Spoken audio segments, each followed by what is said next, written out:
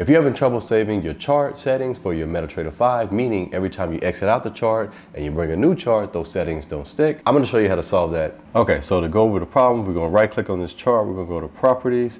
I'm going to make this color chart. I'm going to say okay.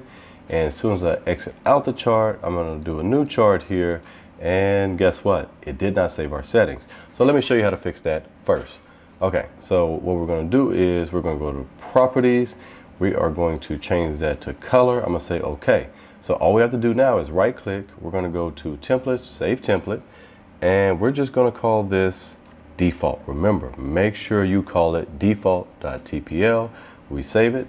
Now when we exit out of here and we bring up a new chart, you'll see that it is saved. Now we have a second problem. Let's say we do a strategy tester here. Let's go ahead and test this strategy and we visualize it here.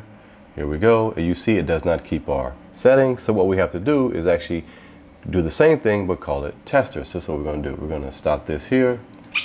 We're going to stop this. We're going to right click. We're going to go to templates, save templates.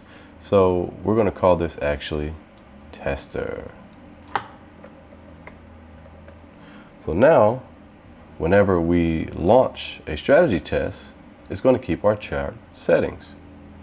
And you'll see here, and there we go. If you found this video useful, make sure to press the like button and also subscribe to the channel, as we'll be doing a lot of videos that'll help you in your journey as we invest money in things like Forex, internet marketing, affiliate marketing. I've been very successful in affiliate marketing and internet marketing with Shopify stores and monetizing content. And one of the things I'm doing now is actually leveraging a lot of the money that I've gained into other markets, into more riskier investments like Forex. And so that's why I want to create this video, as it was something that I saw was a problem, that people were having a problem, which is why you're at this video. But make sure to subscribe to the channel, as we'll be doing a lot more of this.